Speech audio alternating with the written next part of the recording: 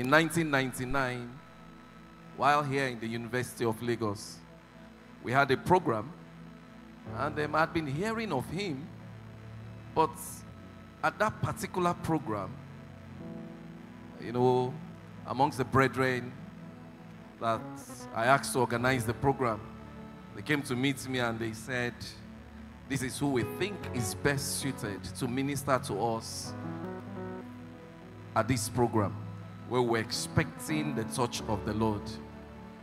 And even though I'd seen him from afar in 1999, he came here in Unilag to come and minister. It was a time of God's visitation. And from 1999, I've been under his leadership, one way or the other, until eventually I was transferred to Akoka Group, and he has been my group pastor since then. Some years back, he called me and said, I want you to go and lead a church. And I said, Pastor, I'm not the type of person that can be a pastor, because I didn't think I had what it took to be a pastor because of the nature of my job. And he said, well, take your time and pray. About a year after that, he called me again. He said, come and lead a church. I said, Pastor, I don't think I have the grace to be a pastor, because my father is a pastor. I know what he's passing through. And so, almost about 8 years ago, he said, okay, since you are not ready to be a pastor, I want you to go to a particular district. Faith district then, we're roughly about 80. He said, since you have not decided to be a pastor, I want you to go and be the acting coordinator, as we were called then. He said, you are not a pastor here too, but just go there and be the acting coordinator of Faith District. About 8 years ago. I've been acting from then till now. Praise the Lord. I don't know what he saw. I did not see what he was seeing, but he was seeing something. And he kept on telling me, over the years, concentrate on your ministry, the young people. And the Lord has blessed the ministry through his leadership. And when we were to start with the young adults, he also called me. He said he had a dream. And in that dream, the Lord was warning him and the leaders of the church that we needed to concentrate on our young people, because we're losing a lot of young people. And when he told me again, as usual, I said, sir, that's a big assignment. I don't think I can do it. He said, you are the one God has said should do the job. I didn't think I was capable. I didn't think I had the competency. But there was something he saw, which obviously I did not see. And from that day, he called me one day and he prayed. And my ministry went to a new level. And the Lord has been blessing us through his ministry. He's my leader. He's my spiritual mentor.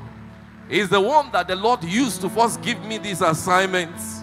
He's the one the Lord has been using to renew the calling over the years. Join me as I welcome to the stage my leader, my mentor, my group pastor, Pastor Andrew Umoru. Keep clapping until he comes on stage. Keep clapping. He's a man the Lord has been using. The Lord has separated him to the gospel, like Paul said in Romans 1:1. You're welcome, sir.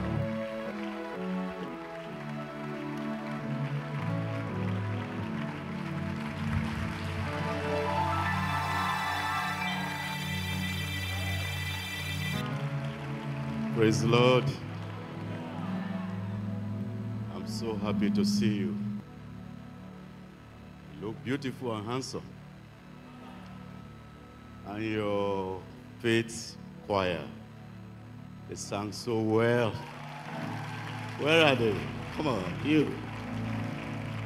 You are going places.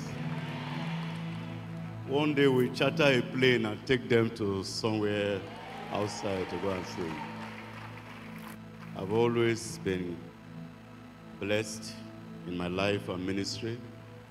And whenever I want to introduce myself, I'll tell them I'm the pastor of Akoka Group, where Deeper Life started.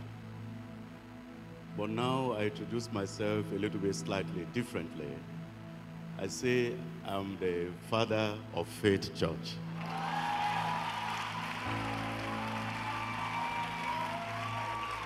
It gives me a lot of satisfaction, because one day, no matter how long you stay on this stage, you will leave.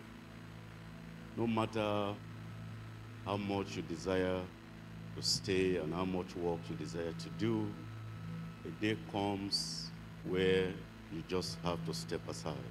But then, the problem is, if you don't have successors, because if you don't have successors to keep the movement going, then your success could become a failure. Why do you think Donald Trump is bringing J.D. Vance, 39 years old?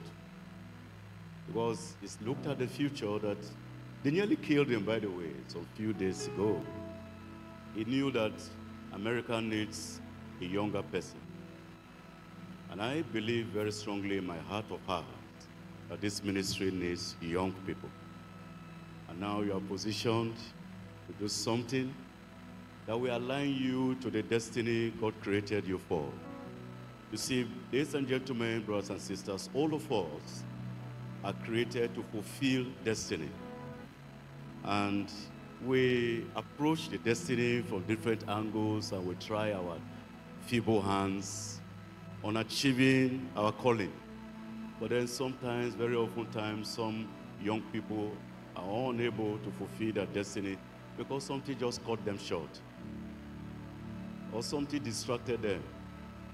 And when I see a star, I recognize a star.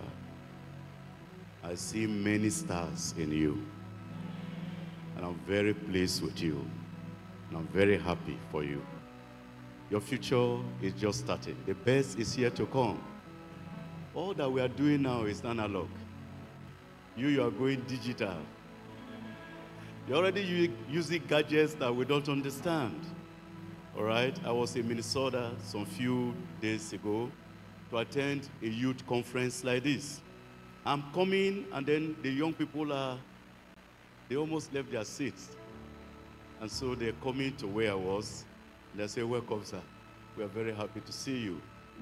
And they were almost disturbing the rhythm of the program. I have to beg them. I said, wait a little bit till the end of the service.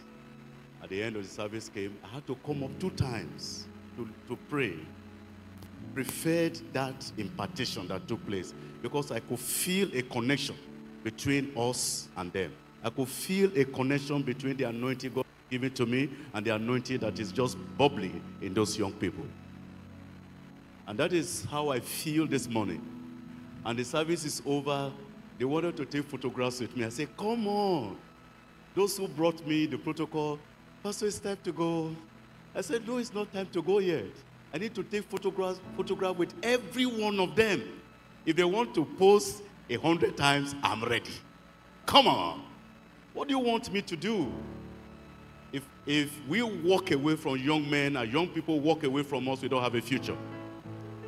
I can say this 100 times. If we drive young people away, we are going to live to regret it. I've stuck my neck. I've risked my life several times.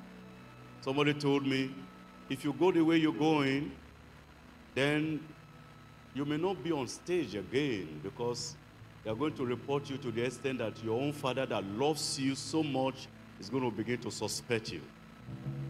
But I stood up because I know that I'm living for something. Nobody can kill my dream, because if you kill my dream, you have killed me already. And so I decided to stand up to live to the fulfillment of the purpose why God created me. Of course, I've been summoned several times, and God gave me courage and the liver to say to anybody that this is why, for this reason, for this purpose, I have come to this world. And this is what God has said to me. Please do whatever you want to do with me, but don't take away God's purpose from my life. And I'm happy to tell you today that that purpose is still very much alive. This man carries fire. This man carries an anointing. This man carries an unction.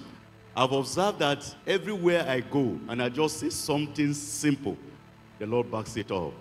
Amen. And today we are going to say something about you. Your amen is like that amen of old people. We are going to prophesy about your future. Somebody is going to see his future or her future in this ministration.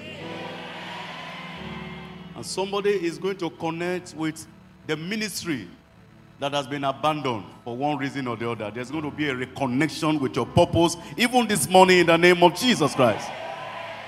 I want to pray for you in particular. Can you raise up your hands? Let's pray now. Father, in Jesus' name, I know that even though we are speaking and addressing a crowd here of young people, there's somebody here that you are talking to directly. There's somebody here that this message is pointed at. There's somebody here that this encouragement is going to directly, hitting you and touching you and reviving you and waking up the giant that is in you. Now I say to you, reconnect with your ministry. I'm speaking to somebody now. I'm talking to somebody now. I see the powers of darkness. They want to remove your thinking faculty by creating some depression around you. You can't bring depression on somebody who has a great ministry. Anything the devil places on the head of that person, I command clear immediately now in Jesus' name. I see a branch, there is a root, there is a stem, but then when it gets to a certain meters, then there is one branch here and one branch here. Towards the left, there's dryness. Towards the right, there's fruitfulness. I pray that for somebody on the crossroad of his or her life, may the Lord help you to choose correctly.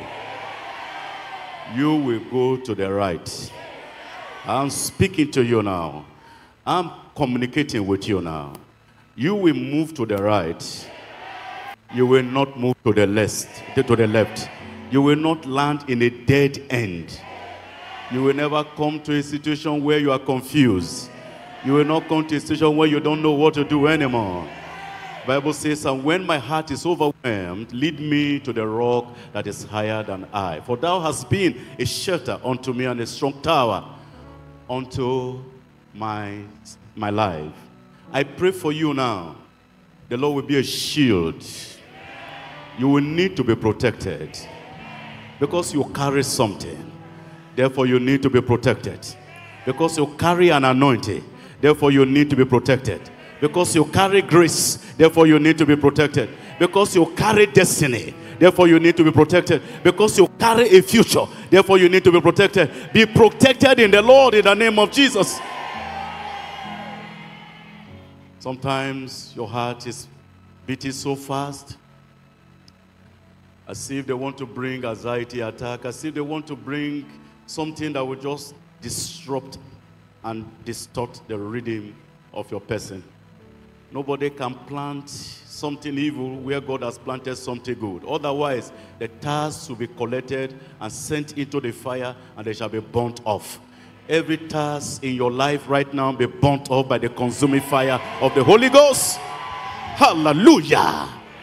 I command immediately, anything that is taking over the center of your heart shall be overwhelmed and overthrown by the power of the Holy Spirit. Anything that is an obstacle in the present time, or that will be an obstacle in the future, the Lord has recognized it already. The problem you're supposed to have 10 years from now, 15 years from now, if Jesus tarries, that problem will not materialize. But the glory that you are supposed to have, the breakthrough you are supposed to have, and expansion and illumination you are supposed to have, I speak to your spirit, I speak to your soul and your body. Move towards that direction. Embrace the fire. Embrace the anointing. Embrace the power. Embrace the power of the Holy Spirit. Let the Spirit encircle you. Let the Spirit endue you. Let the Spirit possess you. The Spirit of the living God. And then we'll be able to take over the world. Souls will be converted. In every continent of our world, souls will come into the kingdom of God. God will use you more than you have ever expected. More than you have ever imagined. The Lord will save you from danger. He will preserve your life. Thank you, Father. In Jesus' name we pray. And everybody is going to say, please have your seat.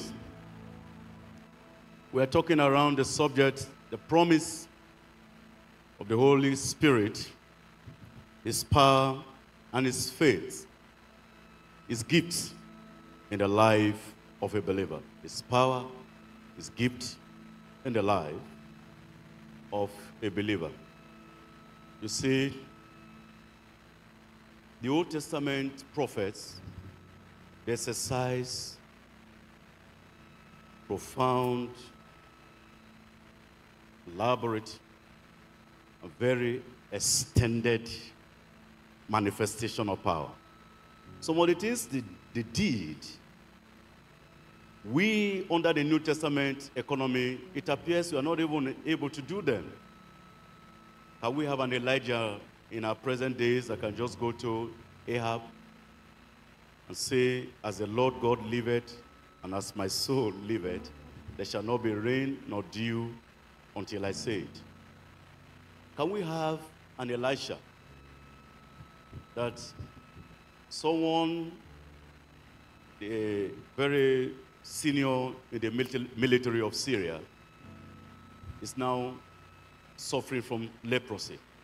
Now they brought him to Israel, and Elisha is saying, let him come to me, and he will know that there's a prophet in Israel. What confidence? Do we have that anymore? When we see ministers now go to palaces, they don't go to brag about the power of God, they go to beg for money. Because you can't give what you don't have. Those prophets, men, they were really heavily anointed. They could prophesy, they could see into the future. Isaiah was prophesying about a future that lies more than 700 years ahead. It says in Isaiah chapter 9, it says, unto us a child is born, and unto us a son is given. He didn't see the church age. He didn't see the period of grace. He says, as soon as the son is given, then the government of the world will be centralized around him. He saw Israel as a center of blessing in the kingdom that will be established on earth here under the leadership of Jesus Christ. But he didn't see the church age. He didn't see the period of grace. Then you come to Daniel. Daniel was that man that a king had a dream and forgot the dream. I mean, he should blame himself for forgetting his dream. But in those days of autocracy, your own mistake can lead to somebody's death. And so he's asking the wise men to tell him the dream and the interpretation. Otherwise, their right to life will be taken away from them. And Daniel happened to be one of the wise people. He went calmly, peacefully, and noiselessly to the palace. And he said, why is this decree so urgent? Can you give me a few days? Me and my colleagues, we're going to tell you the dream and the interpretation thereof. So don't kill anybody. What confidence? And so they prayed, and the Bible says the Lord gave the vision to him by a revelation by night. Do we still see visions? Do we still know where our society is going? Can we still accurately predict what is going to happen in the future? Now, a few days later, Daniel received the secrets, and he came and narrated the dream to the king from the beginning to the very end, and an excellent interpretation. The king fell down with his face to the ground, the world ruler at that time, and he said, I've never seen any man like you, because wisdom and might belongs to God. Somebody say amen. Your amen is subdued. Let me tell you, if you are just somebody that talks and you don't get anything done, they're going to get you out of the pulpit sooner or later, because they're not going to find you useful. This man was useful to the king, useful to his nation, and useful to the world. He could tell you something, everything pinpoint. But then when he now looked into the future again, he gave his Daniel 70-week prophecy. And in that 70 weeks, according to Daniel, on the 69th week, the Messiah will be what? Cut off. That is, he will be killed. Then Daniel said, there's going to be another week. Because a week in Daniel's prophecy represents 7. That is, a week is 7. So, by the time you now talk about the last week now, that's 7 years of the Antichrist, divided into 2 equal halves. The first 3.5 years will be the period of peace, and the last 3.5 years, Antichrist will show the world who he is. But Daniel again did not see the church age. He didn't see the church age. As powerful as they were, they had a limitation in their dispensation, dispensational limitation. And that carried on until Jesus came. And now Jesus had ended his ministry. His life was cut short, but after 3 short days, he resurrected from the grave. Your Jesus is not in the grave. Your Jesus is alive forevermore. Tell somebody, be excited about this. And when Jesus resurrected, because Jesus knows more than all of us, and more than all the prophets of the Old Testament, more than Moses, more than Abraham. And so the disciples came to him in chapter 1 of Acts of the Apostles, and in verse 4, they came to him and they were asking him an important question. And being assembled together with them, commanded them that they should not depart from Jerusalem, but wait for the promise of the Father, which saith he, ye have heard of him. For John truly baptized with water, but ye shall be baptized with what? With the Holy Ghost and with fire, not many days hence. Now, look at verse 6. When they therefore were come together, they asked of him, saying, Lord, wilt thou at this time restore again the kingdom to Israel? Just like Isaiah prophesied. The Messiah cut off, and then he begins to reign. And Israel becoming the center of blessing. And so they were carried away with that prophecy. And so they are asking Jesus, will you this time set up the kingdom on earth and begin your millennial reign? And Jesus said there has been an amendment. That's a period of mystery. And that is the mystery that has brought us to the church age and brought us to where we are now. We're in an extra time, not seen by the Old Testament. Between the 69th week and the 70th week, there's a gap, there's a break. And that is why today, we are very fortunate, because after this church age, then the Great Tribulation will start. And during that time, the Holy Spirit is going to play a major role. And anybody who is not connected with the Holy Spirit will not be relevant. Did you get me? Under the church age, if you're not connected with the Holy Spirit, you will not be relevant. Because the Holy Spirit is ahead when it comes to mission work. The Holy Spirit is preeminent when it comes to evangelism. You can't know the heart of man more than the Holy Spirit. The Bible says, it said, the Spirit, when the Spirit, the Comforter shall come, it says, he shall testify of me. And he said, and ye also. That's a second-class place.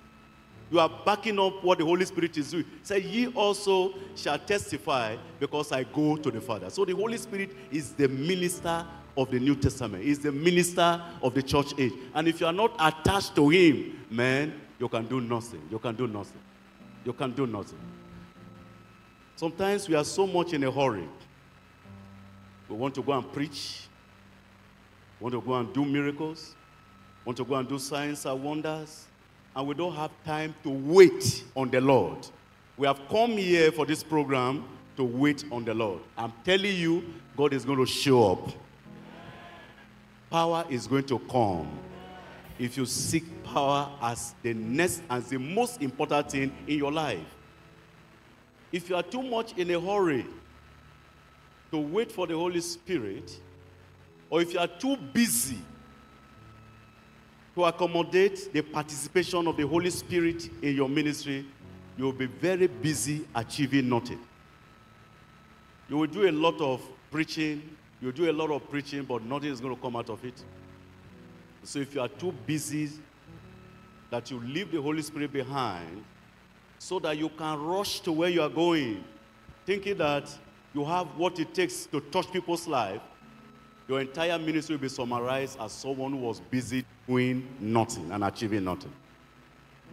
Sometimes they will invite me to come to minister in a program.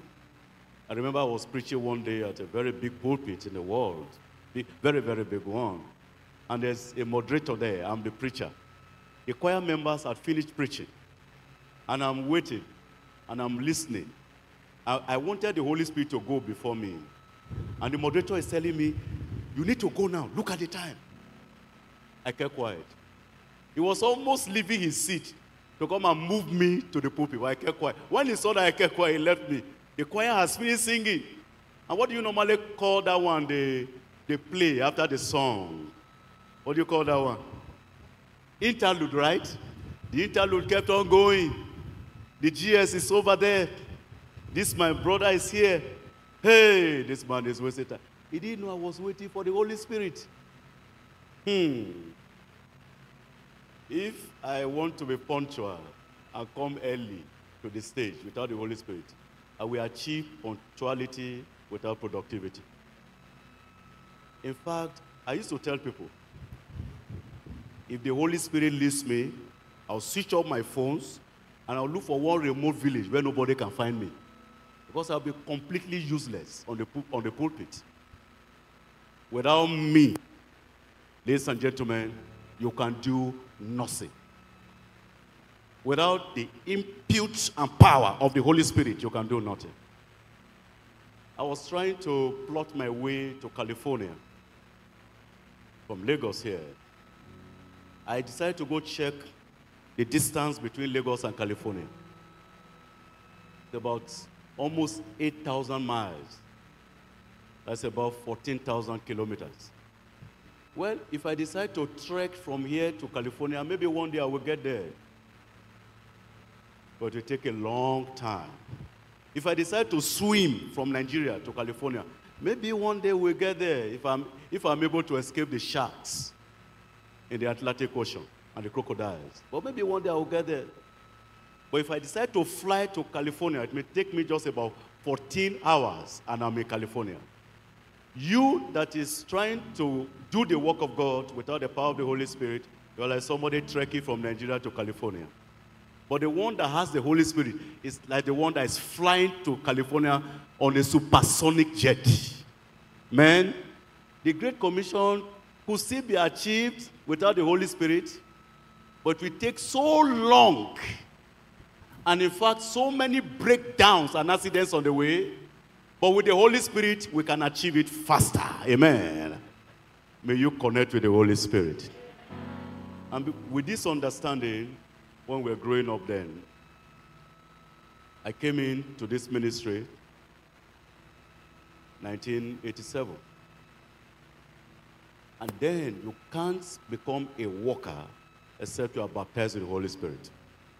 If those who are interviewing you manage to get you into the work list, they're going to give you a tight schedule. In fact, they will be on you every day. Why have you not received the Holy Spirit? What is happening to you? And so everybody, we were all desiring to receive the Holy Spirit. Me inclusive. We will go have vigils. I want to talk to you like a friend, like a mentor today. I want to use my experience to impact and to teach, and I believe somebody can find something there. We will go for prayer meetings waiting for the Holy Spirit. We will go for vigils waiting for the Holy Spirit. And when we go for the congresses, I wasn't a congress participant, but I was going there because I wanted to connect with the spirit of that place. And when we go for retreats, we look at the retreat program. Guess, what are we looking for? Huh? We are looking for the message on the Holy Spirit, the Holy Ghost anointing, and the harvest force. The Holy Ghost anointing and the character of a missionary church. We were always looking for the Holy Spirit. Sometimes we will pray and fast at that time when the message will come. And we were thirsty, hungry vessels. Sometimes they will bring food then at IBTC. They used to bring food for 2 people in one plate. I don't know if anybody here, I don't think anybody here was around at that time. as a worker. If you are there, can I see your hand up? They'll put the food, 2 spoons. And we just finished praying over the last message, and now it is time for lunch. I'm asking, brother, do you want to eat? He says no. You, do you want to eat? We say no. And so we leave the food there. We get into the bush. We are praying for the power of the Holy Spirit. Then my colleague got baptized. He started speaking in tongues. It's as if I have been wasting all my time in the church. I said, go look at this brother. We are praying together. We were praying together in the same place, and he's been baptized, and I'm not. All through those months before the Holy Ghost came, I was just a shadow of myself until December 1989 at CMS Grammar School. The message is going on. I came to the Holy Spirit, to the retreat, to look for the Holy Spirit, not accommodation. Some of you are going to DLCC, you're asking, do you have accommodation for me? They say yes. Is there air conditioner there? Do you have fan in case they switch off the big generator? Oh, if you really desire the Holy Spirit the way you desire your comfort, the Holy Spirit is going to come. And so we are there praying. And when the Spirit came that day, I was lifted. In fact, I was not feeling my feet on the ground anymore. It was not just speaking in tongues. There are some people that speak in tongues and they are still stealing. They are speaking in tongues, they are still prostituting. They are speaking in tongues, they cannot speak the truth. This power came, that was the day I understood that the Holy Spirit comes in measures. Are you hearing me? And the measure comes in connection with your ministry and with your mandate. If your mandate is like this, the Holy Spirit is not going to give you a measure that is like this, because it will destroy you. One flame is enough. One cloven tongue as of fire is enough. And I knew I have received something.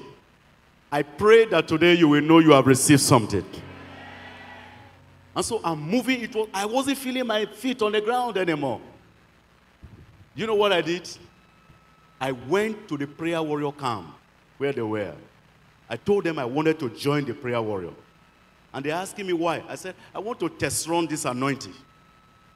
I want to start handling cases that I was not able to handle before. Ladies and gentlemen, when the anointing comes upon you, then your usefulness increases, and the cluster of situations and problems you can handle will increase. Nobody is going to ask you to do a task beyond your anointing. And so when the anointing came, I was like Elisha. He had just seen the departure of Elijah. He had just received the double portion. He was wearing the mantle of office as Israel's new prophet. Amen. Nobody can mess with that man or joke with him. He's coming out.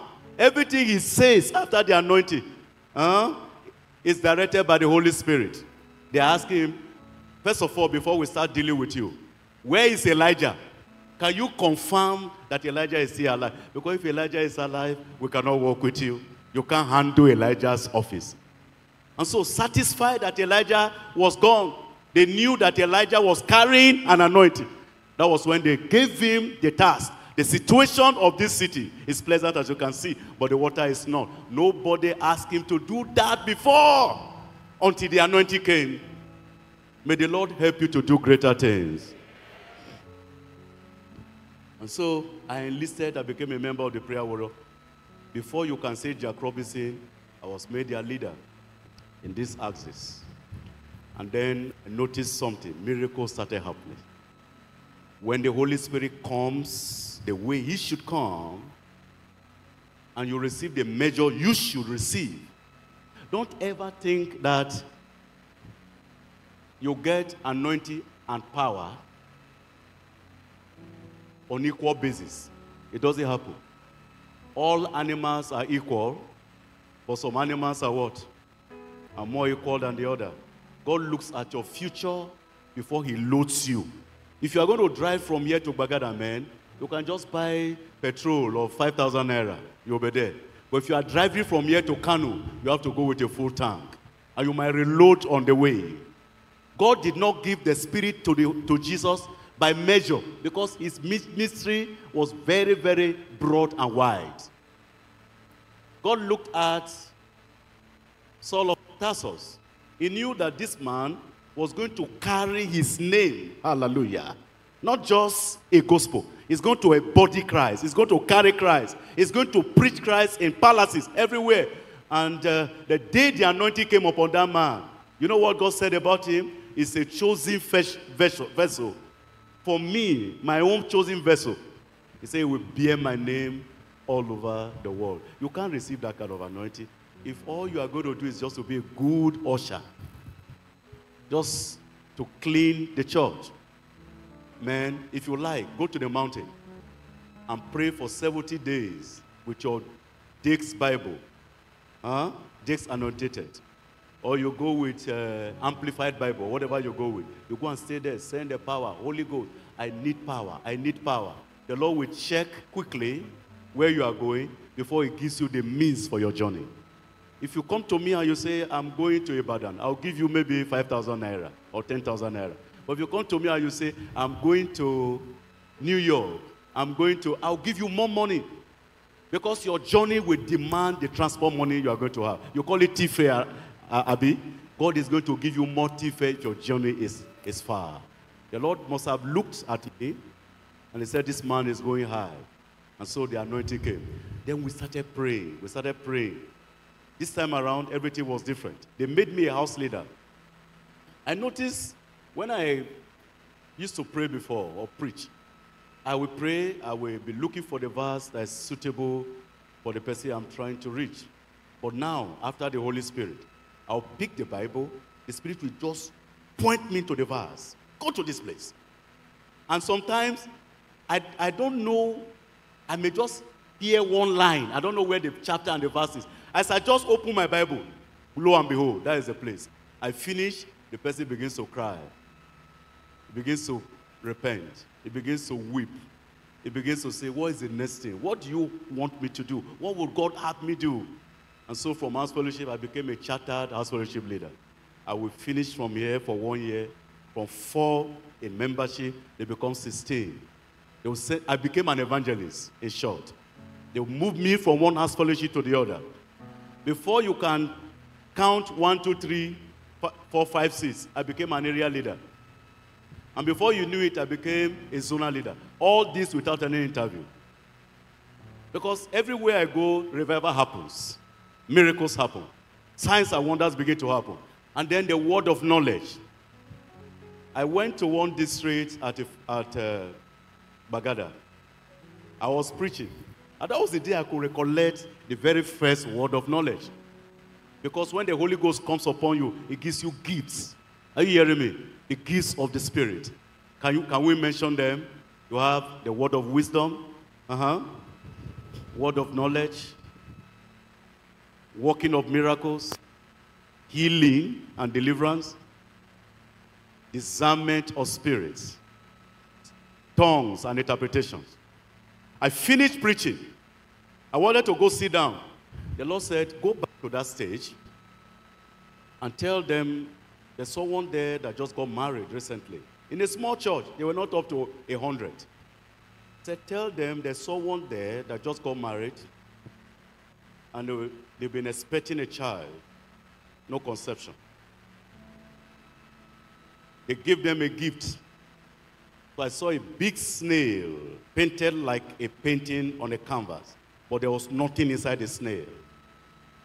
He said the gift was intended to ensure that no matter how long they stayed together, there will be nothing from that marriage.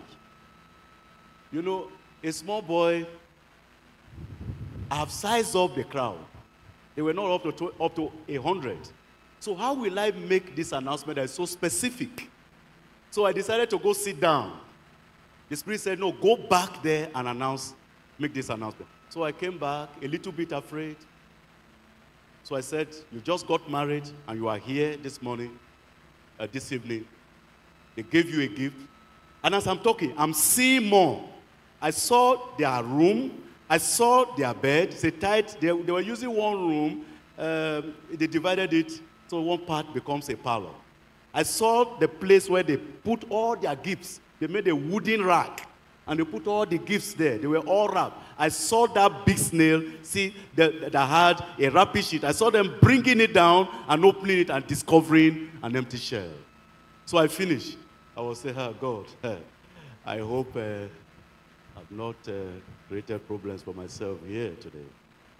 As I was sitting down, two of them were marching forward. So they came and they said, because I said they should come forward. So they came and said, Pastor, how did you know? The big shell is still in our house. That was the beginning of the word of knowledge. I could come to a place and the Lord will tell me everything that happened there before I came. I remember one day I was preaching at Elijah. I came to the stage, especially when we are starting this series. We say, we want to start another series? That day, the devil normally prepares because he knows that that day is going to be dangerous to him and his future. So I'm coming. I just saw somebody got drowned, wearing suit, and they were pulling him out from the water. And I saw that they pulled him out and he was dead. Then that's like a chapter. He just slept. Another chapter came now. I saw that the person has a sister. And I saw the sister now. They are now focusing on the sister. The same people that caused that young man to die. So I mentioned everything. I went to sit down. I finished counseling. And I'm seeing somebody over there that's waiting to see me. She is not on appointment. So she kept on waiting until I became concerned. I finished up my counseling. I was about to go. They go call that sister for me. And so she came. He said, Pastor, I waited to see you. I wanted to leave the church. I wanted to also leave the faith. And I'm asking God, since my son died, that if you love me so much, why did you allow my son to die? He said, but not until this morning, when you came up and described exactly how my son died. And also what is happening to my daughter. He said, I said to myself that if God can reveal all that to this man of God, then God can sort out the situation around my daughter. That's why I waited to see you. And so she explained to me. He said, you saw that time that somebody died and they were pulling the person out of the Lagos Lagoon? He said, that was my son. Praise the name of the Lord. And so we kept on going. And then some kind of deliverances that are supernatural. I still believe that up till now, that I'm loaded. Amen. I believe it. Before I come to the pulpit, I normally wait until God has spoken to me. If God hasn't spoken, I'm not going to move. I can just ask someone else to go preach. It's better you don't show up than that the Holy Spirit did not show up with you. Because that day you'll be disgraced. Don't ever undertake a mission you cannot complete. There are many ministers in the church. Don't volunteer for an assignment you cannot finish.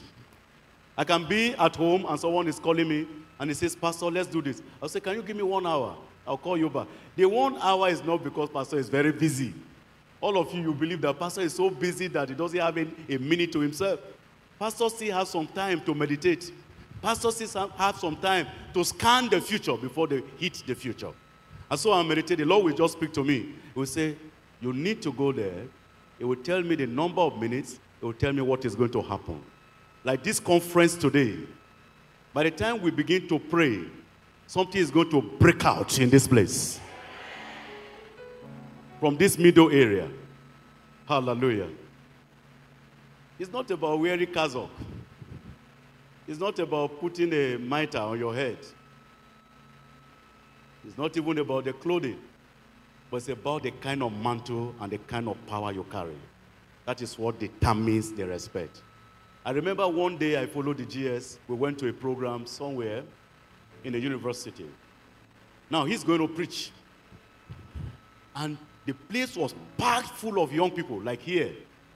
Packed full inside and outside. And I decided to go stay at the back. I wanted to find out what is actually responsible for the miracles in the life of this, our daddy. So I'm sitting at the back. He just came to the stage and he was talking normally as he normally talks. He's talking normally. Then In the middle of the administration, I felt an anointing came down at the very middle of the hall. And after that, things started happening. Everywhere started shaking, like it's going to happen here today. Today is your own Pentecostal hour. Are you thirsty for the Holy Spirit? Are you expecting something? Are you waiting for something unusual? Then what you are expecting, you will get. You will not live here today until the power comes upon you in baptismal measure. And then we went for mission work. By now, I was already a principality. Do you understand that? A principal. It's good you encourage yourself. The things you say to yourself, they are more important than what people say about you. Because those who are speaking about you, they don't really know who you are. I believe you know yourself. I believe you know who you are. For they that do know their God, they shall be what? Strong. And they shall do what? Exploits. I will go for mission work. I'll be preaching. There will be people, nationals from various countries. I just speak for like 30 minutes. Then there's a connection. There's a release of power. And people are getting converted. And ministries are started. I told my father in the Lord one day, I said, I've discovered that God can open shop anywhere in the world, provided he can find the right person. I pray you'll be the right person. When you come to a country without the Holy Spirit, the country will not be worried. But if you come with an anointing and you're a principal, everybody, every power in that country, they become afraid. When we were trying to open shop in Puerto Rico, we were doing evangelism on the streets. I've never seen a country like Puerto Rico. When you are preaching to them, they will listen. They are very polite. They can hear you for 1.5 hours. You finish, and you are asking, do you want to give your life to Christ? He says, no, I don't want to give my life to Christ. Why? Because the things you are saying, I will still go to do them. So when I'm ready, I will find you. Where's your address? When I will come and find you. Because I'm still going to drink today. I still have a girlfriend. All the things you are talking about, I'm not ready for the rapture. I know, I understand, but I'll give, when I'm ready, I will look for you. So he goes. You go to another person, even a child, you finish, you want to give your life to Christ. The child, being a child, raises up the hand. The father will say, what are you doing? Why are you raising up your hand? Put down your hand. Even children, we could not win. Then one day, because I normally will pray, I'll be facing the forest. I have a little forest at the back of my house. I like nature. I like nature. I'm praying facing the forest. Oh Lord, why are we here? We are going to 3 months now. We have not won a single soul. We have a big church, but there are no members. Like Nigeria, with big airports, but there are no planes. And I'm wondering, when is this revival going to happen? My neighbor that we came together from Nigeria, he will be telling me every day, Pastor, let's be praying together. I wanted to please him. We pray together. He doesn't know that I don't sleep at night. I hardly sleep at night. Then one day the Lord woke me up. He said, stop praying all these prayers you are praying. He said, don't you know you are a principality in this country? Tell me when you want the church to start and decree the church to start, and the church will start. When I heard that, I just closed my Bible. I came to my brother. I said, listen, when are we going back to Nigeria? He said, next week. I said, church will start this Sunday. So he looked at me. He said, how will it happen? I said, you will see now. On Sunday, there will be church here, and members will be in this church. I said, I'll finish with you at your level. Let me go and concentrate at the higher level. Hallelujah. When the anointing gets to a certain level in your life, you begin to converse at a higher level. We were having an editorial board meeting the other time. One of them accused me. It's like, there's another meeting going on between you and somebody. I said, of course now. How do you think I'll be the head of this, the acting chairman of this big organization without communicating with somewhere? I have to communicate now. You need to have some powers that are undetectable. Powers that they cannot find. But the power is there. Because he that is with you, he will not leave you alone. Sunday came. Before that Sunday, on Saturday, we went for shopping. One of them, those people that normally greet us, he said, "Are you Pastor Andrew?" I said, I was surprised. I said, "Yes, I am. How do you know me?" He said, "I know you'll be in the country for like about going to 3 months now, right?" I said, "Yes." But we've been hearing all those publicity about deeper life, deeper Christian life ministry, but we are not really interested in going because a lot of churches have come to this country and have deceived us. I'm looking for a place where the power of God is man. I said, "You are looking for where the power of God is? What kind of power are you talking about?" He said, "Raw, immediate power as of old." I said, "You are talking to the right person." I said, "I'm the person." He said, "All right, on Sunday we are going to come to check you out." On Sunday, she came with 3 other persons or thereabout, and we're 8 in number. Service have started. Hallelujah.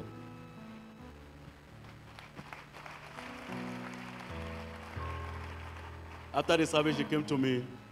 He said, "I've never been in a service like this my entire life. You know what? I'm going to do publicity about this, your church. Do you guys have Bible studies on Wednesdays?" I said, "Yes." Wednesday came, we were 14 in number.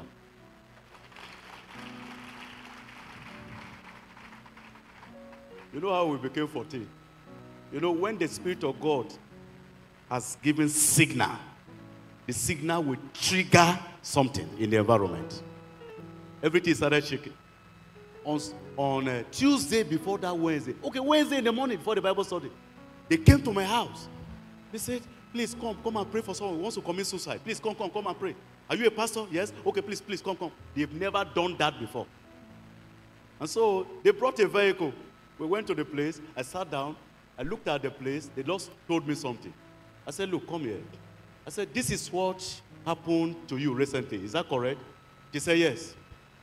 I said, "Cool. This is what you want to do today." She said, "Yes." I said, "But how did you know?" They gathered all the people in the house, in the apartment. He said, "Please, all you guys, we have found somebody that can explain what is going on in this family." So they came, we finished praying. All of them came to church that evening. And they told them that when you come, miracle will happen. So in the evening, 6 o'clock, the service started. I'm wearing just a normal top from Nigeria and the normal trousers and my sandals. I knew I was under pressure. Either that day establishes us or we are exterminated from the country. But everybody were expecting instant miracle. So I'm standing there. I still taught the Bible study the way I should teach. I finished. I said, "Let us pray." As we were praying, I started feeling a wind blowing in the small city room. And as the wind was blowing, it carried one person up, boa, on the ground. Another person, boa, on the ground. And then meeting continued, out of control this time around. So I stepped away from the pulpit. They kept on praying for a very long time on their own. I was just standing watching drama. We finished. The first person to rise up. You know, they have good medical facility in that country. It's not like here. You see, when Trump was shot, they didn't have to take him back to Mar-a-Lago in Florida. They have hospitals, specialist, correct hospitals at a very short distance. They have good medical facilities. So this one said, "Please, I have something to report here. She mentioned the sickness. It has been here for 16 years. And I've been seeing the doctors, but as I stood up from here, I am completely okay. Something's happening here. This other one, come. This other one, come." Then they picked up their telephone. They are calling everybody they knew. "Please come. The power as of old. Puerto Rico. Miracle. This is the place. This is our church." They went to the kitchen. They cleaned up our kitchen. Cleaned up all the sitting room. They went to their own standard. They started modernizing everywhere in the house. I was just sitting down, crossing my leg. I have become a pastor. If you don't have the Holy Spirit, you are not a pastor. If the Holy Spirit is not, if there are no signs, in fact, if there's no sign in your ministry, nobody will invite you to come and preach. It will be a colossal waste of time. I will not be here today if there's no anointing. You will not be relevant tomorrow if there's no anointing. And this ministry will be irrelevant tomorrow if there's no anointing. And that is why we are here. If that is why you are here, I command you, connect with power. They cleaned everywhere. And they said, Pastor, you're going to stay here, okay? When are you going to Nigeria, by the way? I said, I'm going next tomorrow. They were disappointed. I said, don't worry. When I go, another minister will come. Just exactly like myself. I tried my best to explain. Now, the church has started in Puerto Rico up till now. Hallelujah. Let me say this before we begin to pray. If there's no power in your life, nobody will come and seek you. In fact, they will like you to be around. No, you don't disturb anybody. Nobody is disturbing you.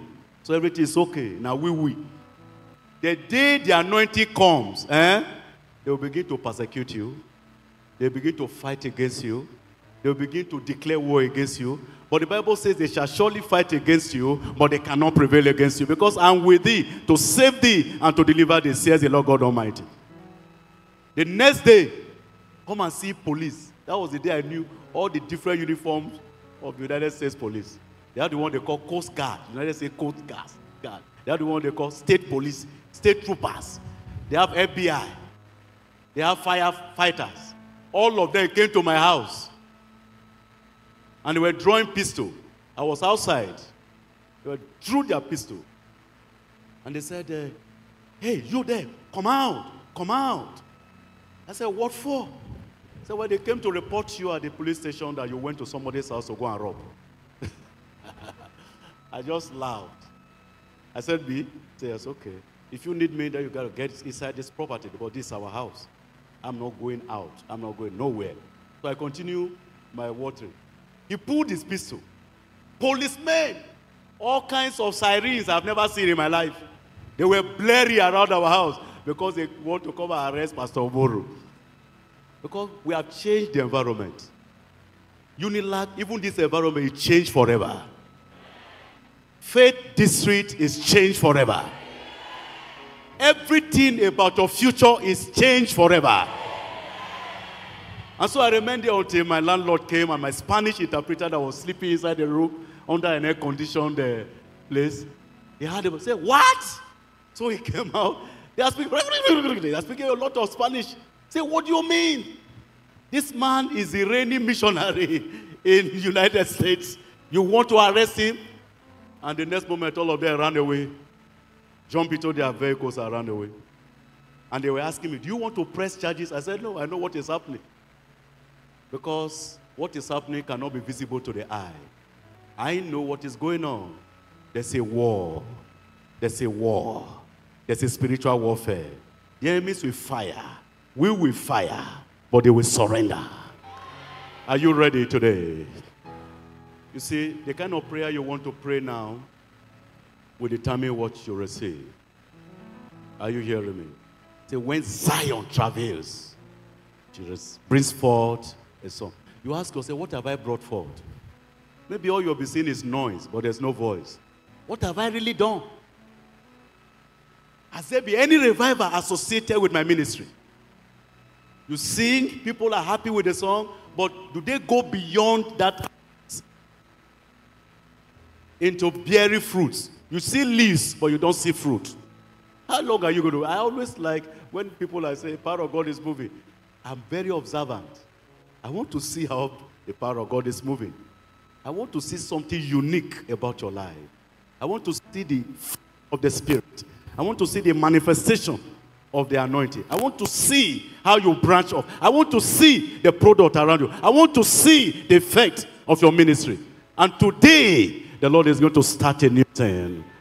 Can you pray now? You can take any position. You can stand. You can sit. But please don't leave here without connecting with the Holy Spirit. I told you, if the Holy Ghost is gone, I will not risk any ministry. I'll go and say one desert, one village. And I will not want anybody to contact me, because if they do, I will not be able to do anything. Have you received the Spirit since you believed? Have you been so connected and completely enveloped by the power of God that you can call yourself a minister of God? You can't be a minister of God except you first of all become a man of God. And you cannot become a man or a woman of God until the Holy Ghost fills you. You cannot do anything under the New Testament economy without the power of the Holy Ghost. Because the Holy Ghost is the evangelist of the church age. Now talk. Let God hear you now. Connect. Because today you will be baptized. I did not come here to tell you about Holy Ghost baptism. I come here so that you'll be baptized in the Holy Ghost and in fire. Oh yeah. Receive the Holy Ghost. Receive the Holy Ghost. Now, the heavens are open. What are you waiting for? Oh, let the flame come on your head. Now.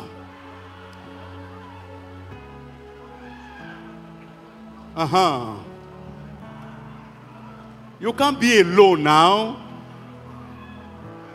He says, I'm not alone because the Lord is with me. You cannot be alone. Why are you alone? Hey! Did you not hear what I said? Receive the fire. Receive the fire. Receive the fire. Receive the fire. Receive the fire. Receive the fire. Receive the fire. Receive the fire. Receive the fire. I told you what I saw from the middle there.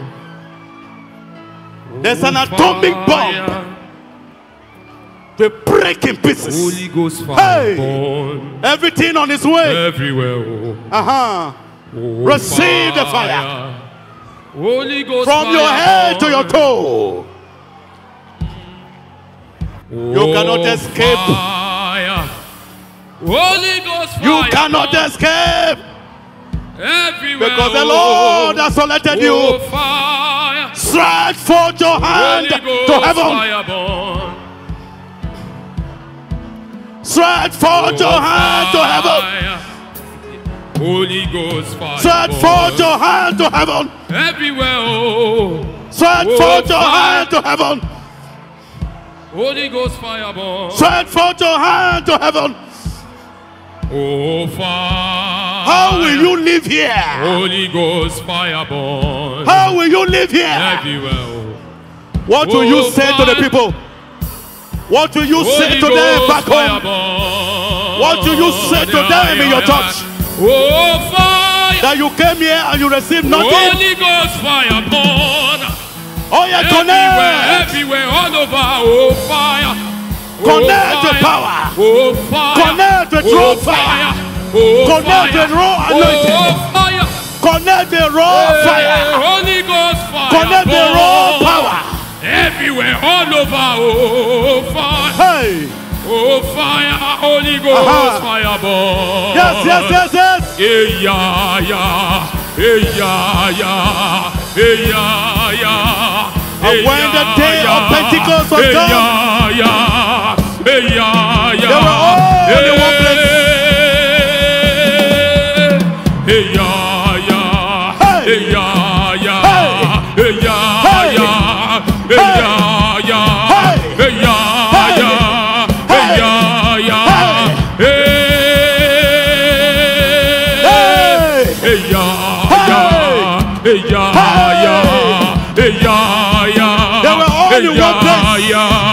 And then suddenly,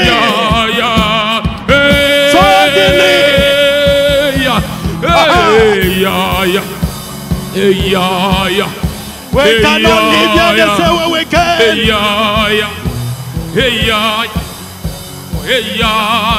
We cannot conclude the same way we started. Receive the fire. Receive the fire. Receive the fire. Receive the fire.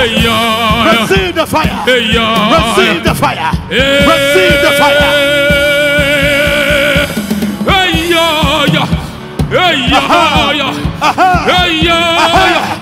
Where are you?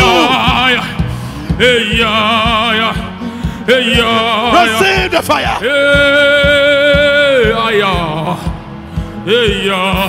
We cannot have a normal meeting again. We cannot have just a normal meeting. The future is waiting for you. The destiny is waiting for you. The doors are waiting for you. The mission field is waiting for you. You cannot live here the same way you came.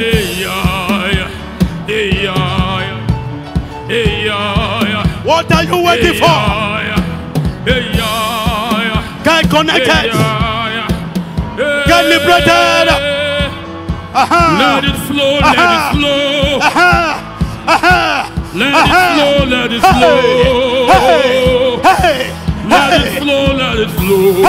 Oh, let it flow right here, right now. What are you waiting for? Let it flow, let it flow. What are you waiting for? Let it flow, let it flow. What are you waiting for? Let it flow, let it flow. Oh, let it flow right here, right now. Receive the fire. As the river flow, receive the fire. He begin to bring every day things to life. And what are the gifts? It's a life giving. Where are your children? Right here, right now. Hey! And as the river flow, hey! He begins to bring every day things to life. It's a life giving river. Oh, let it flow right here, right now. The wind, the wind, the wind, the wind, the wind, and the fire. It's a life-giving river. Oh, let it flow right here, right now. Hey! This is the time. Of my belly. This is the hour. This is the hour. Rivers of this is the hour. Yeah. This is the hour. Yeah. This is the hour. Out of my belly. Hey. Hey. Rivers. Hey. Rivers of living water. Out of my belly. Out of my belly. Shall flow rivers. You need to stretch forth your hands. Of living water. Out of my belly. For the glory of God. Out of my belly. Shall flow. We come back again. Rivers. As it was in the days gone by. Yes. Yes. Yes. Yes. Yes. Yes. Yes. Yes. Yes. Yes. Yes. Yes. Yes. Yes. Yes. It's not by power, not by might. As the river flows. It's not by power, but not by might. But by my spirit. By the spirit. Oh, let it flow right here, right now. By my spirit. As the river flows. Receive.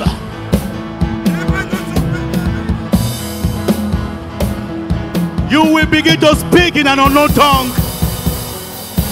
Right here, right now. I said, go ahead, begin to speak. From my uncle to my speak. Head, to my waist to my waist, speak out. from my waist to my shoulder. Speak. Until declare. Speak. From Speak my now. ankle to my neck, Speak. Speak. from my knees to my Speak. waist, Speak. from my waist to my Hey. shoulder. Until the spirit overwhelms me. Hey, another man. When the anointing calls upon you, You cannot be ordinary. Another measure, another measure, another measure, another measure. Everything that goes on you that is not of God, I command, be consumed by fire right now. The fire will come from heaven and ignite your spirit. Fire is not enough. Ignite my spirit. Ignite my spirit. Ignite my spirit. Ignite my spirit. Ignite my spirit. Ignite my spirit. Ignite my spirit. Hey, hey, hey. It is coming out. Ignite my spirit. Ignite my spirit. You have been waiting. You have been expecting. You have been praying. Oh!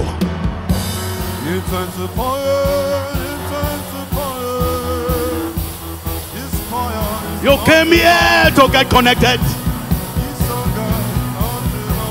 Now I say to you, be connected by the power and the fire of the Holy Spirit.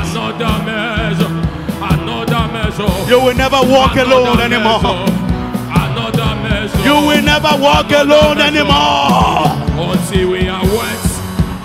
You will never walk alone anymore. You will not be empty anymore. You will never walk alone anymore. Hey. Until we are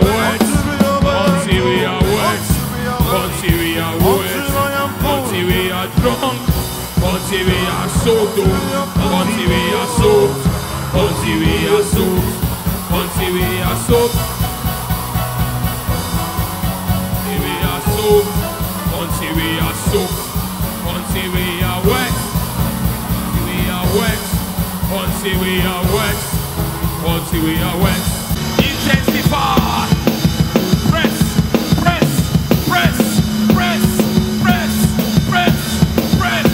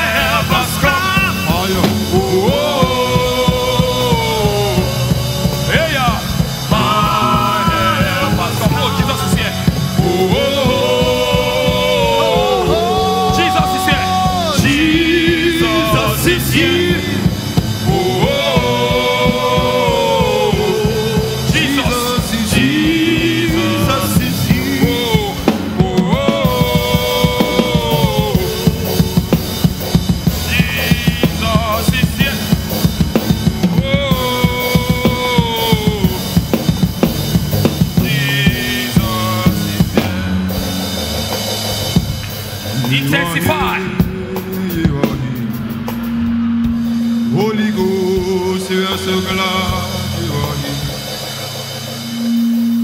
you are here. Don't be tired of praying.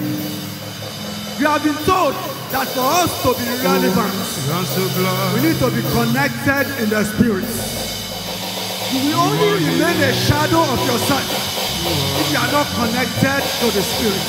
Holy Ghost. Connect this morning. Connect Intensify. this morning. Connect this morning. Changing everything. Draw from the word this morning. Draw from the word this morning. Say, out of my belly shall flow rivers of living water. Draw. Why don't you draw? Draw more. Draw more unto our feet. Unto our feet to overflowing. Draw. Draw this morning. Open your mouth and pray. Open your mouth and pray. Open your mouth and pray.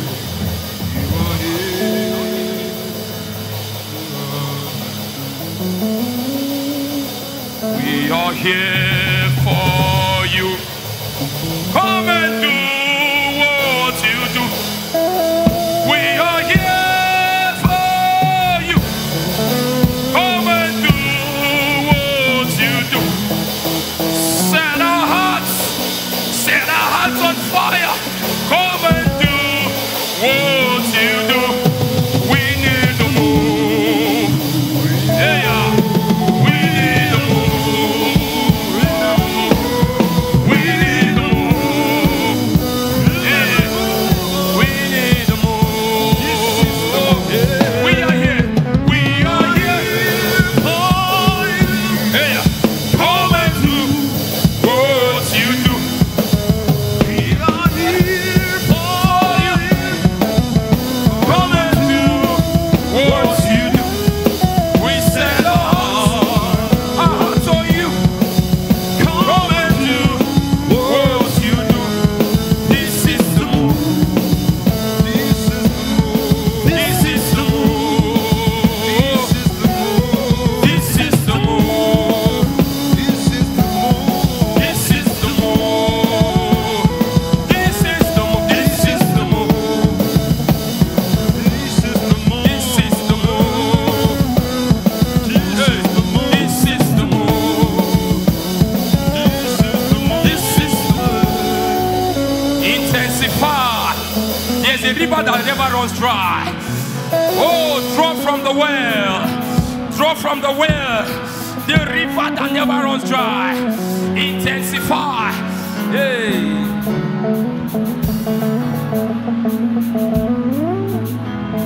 It's changing everything in obedience to Christ.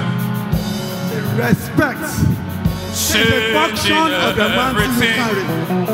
What mantle In are you carrying? obedience to Christ. What mantle do you want to leave this place with? Changing everything.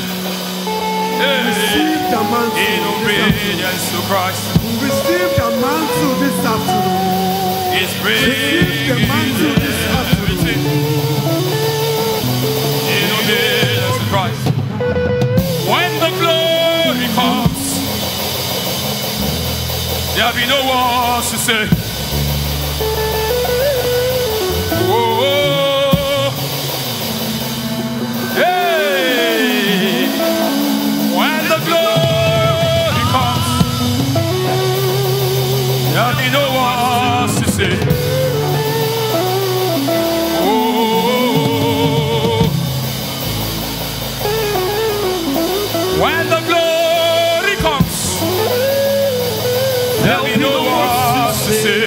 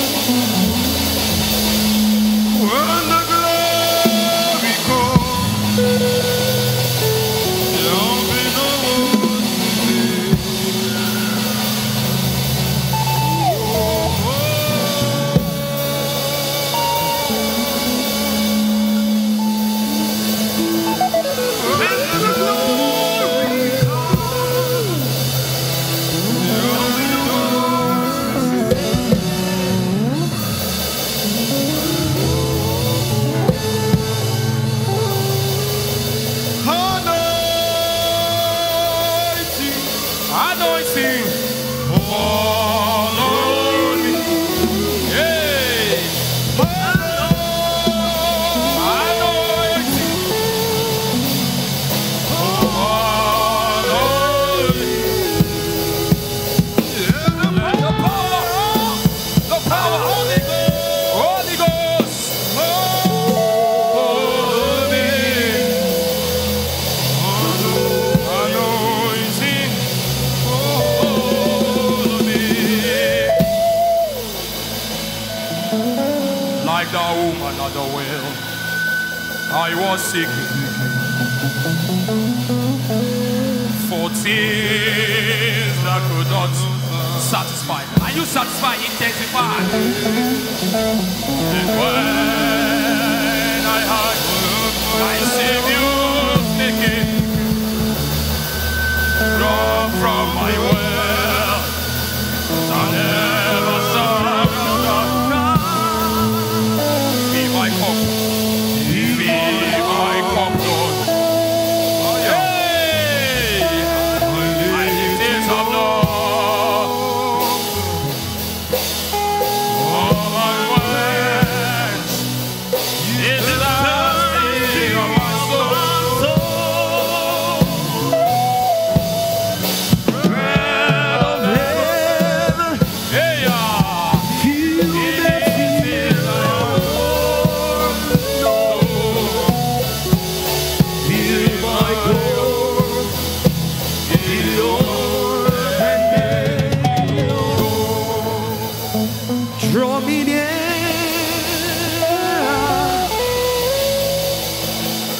near, blessed Lord, to the cross where thou died. Draw me near,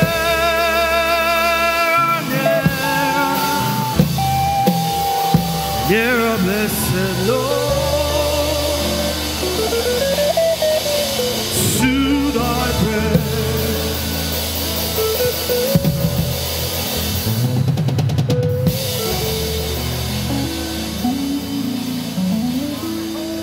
Amen. Amen. Amen. Amen.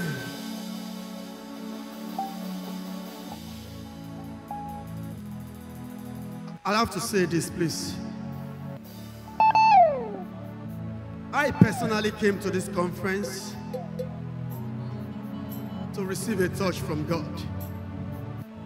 And when I came in here yesterday, there was one word that the Lord dropped on my mind. And he said, Irakbada. And Irakbada means a recovery, a restoration.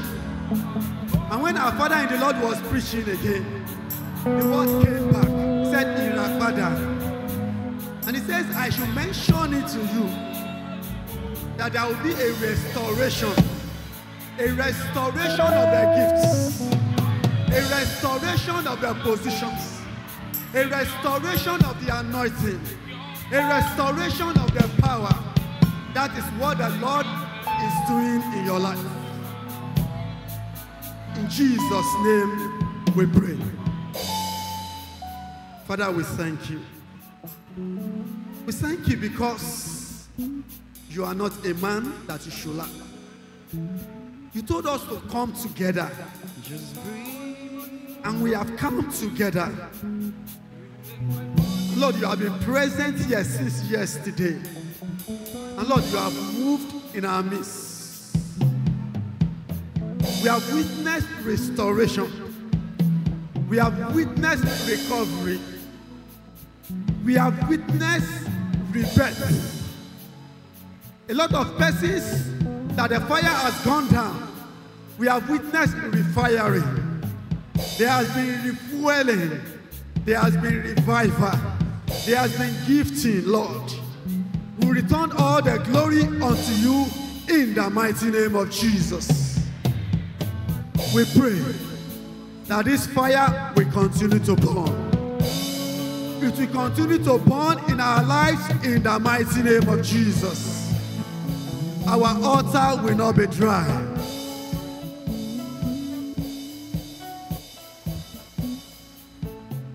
Lord, let there be a recovery in the mighty name of Jesus.